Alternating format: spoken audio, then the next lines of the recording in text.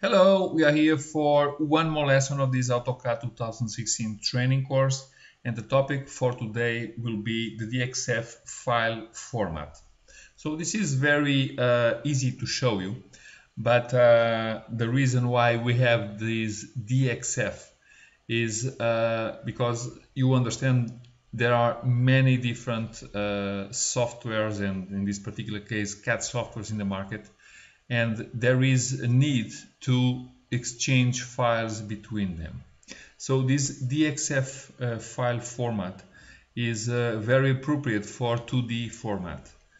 And I would not say that is a standard, but is one of the most common file formats used all over the world.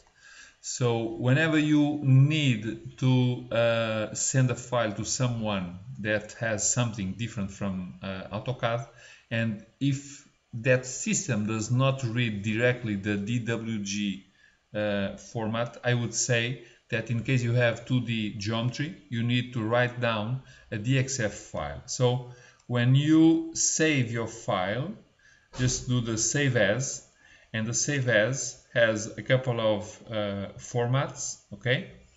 And you have also the function export. So you have a lot of formats here, okay? So, but again, under this save as, you have a lot of available formats, and you have the DXF option. So you can choose among these different versions, and you have older ones or more recent versions. So just choose one of the versions, do the save, and you can send that file to the other person you need. On the same way, you can open also a file.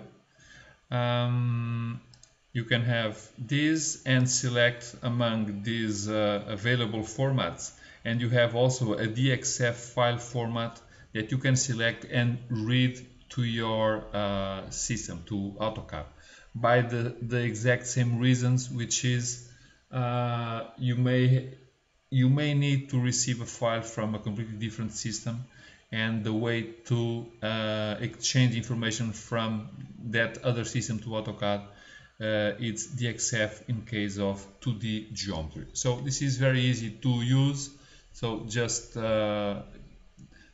use it and see what is possible in terms of the 2D geometry to exchange from different software.